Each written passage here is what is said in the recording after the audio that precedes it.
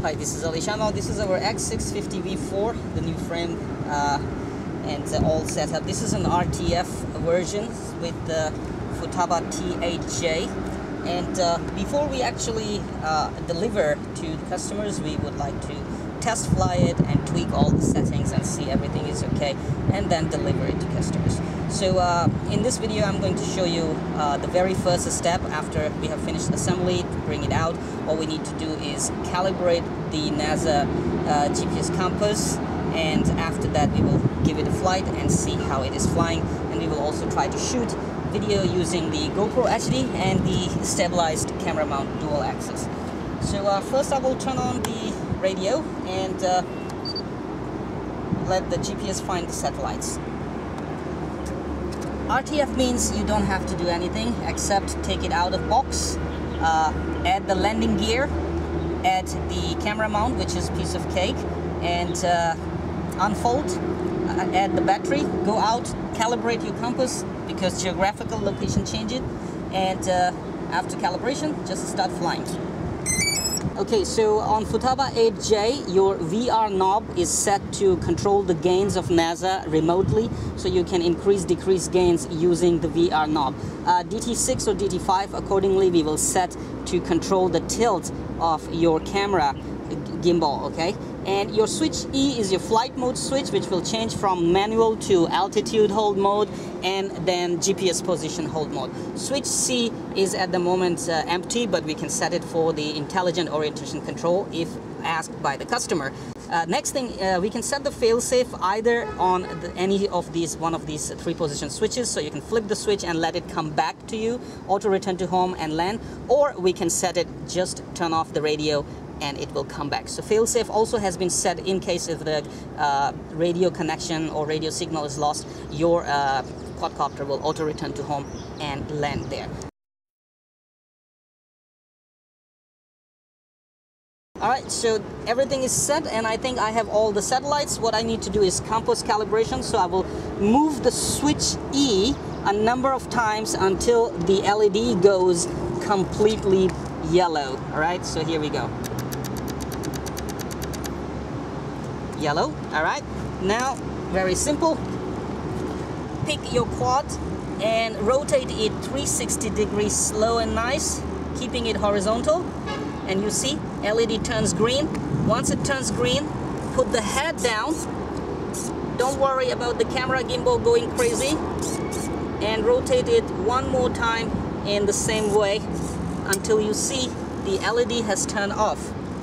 Alright, once the LED has turned off, this means your compass calibration is done. I would highly recommend that you disconnect the power. Alright, recycle the power, that is turn on the radio again, wait 5 seconds, and then connect the power.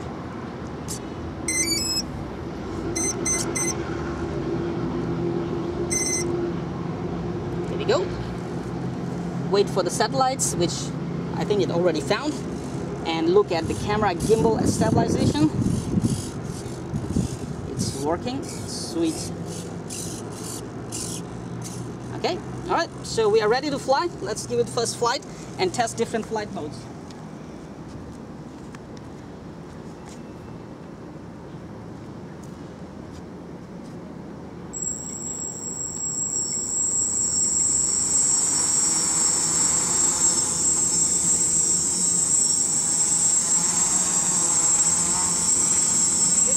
Manual mode. So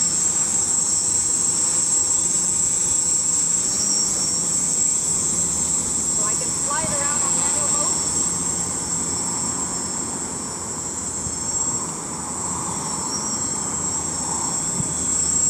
This is the altitude hold mode. So it will hold the altitude but not the GPS position. And this is the GPS position hold mode. With the GPS position hold mode, you can simply leave the radio on the ground and make some poses. You can see it's really windy. You can see the flag and you can feel the wind. but it is keeping its position despite of wind gusts. It will stay there. That is a solid GPS position hold. Now what you need to do is simply move to shoot better videos without worrying about anything.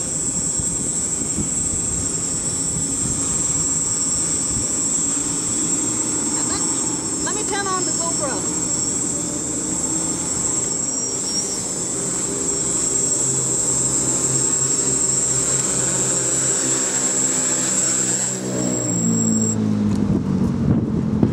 I will teach you the CSC commands as well.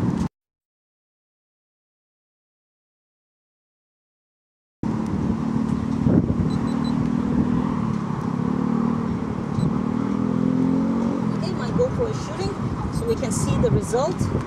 Alright, so CSC command is you move the sticks all the way down, inside, outside, at one side, or don't try throttle up and left and right, because that will cause the quad to go really high throttle. So you just put the sticks down either way and your motors will start moving, or you can turn the motors off. So you can arm and disarm the motors easily by pressing down, inside, down, outside, or down at one side, left or right. Anyway, so here we go.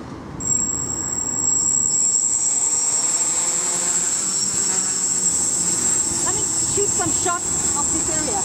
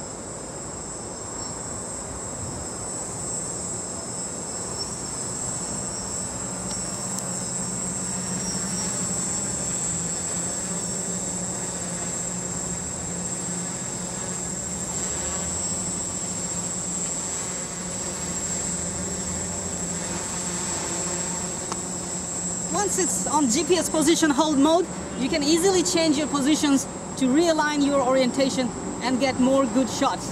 So now I'm in position and I will fly it to get better shots.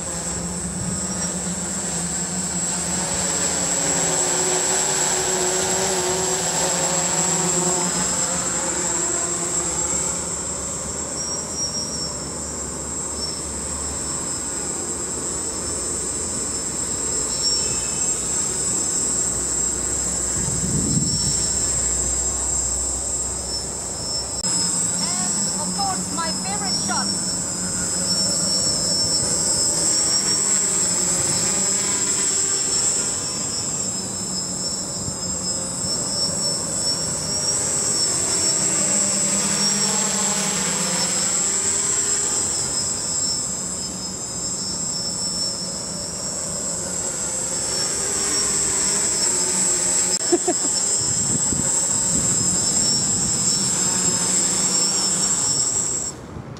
This is beautiful.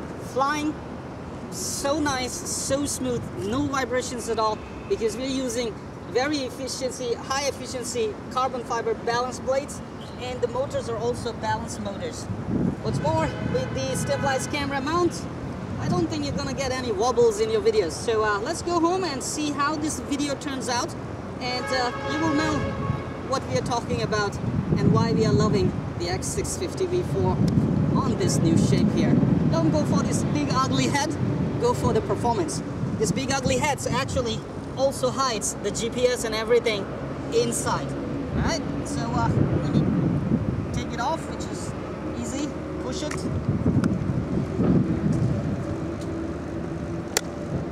And it comes off. Everything hides inside. Your Futaba R2008 high volt or the 2.4 volt GHz receiver is in there as well, supplied together with Futaba T8J. And this receiver also supports S-Bus, and your NASA also supports S-Bus. So this equipment is actually really, I would say, totally worth it for what you're paying for it. I'm loving this one. I think I'm gonna prepare one of this X650 V4 for my personal use very soon. For now, this one is going out to one lucky customer who's gonna enjoy shooting some aerial footage.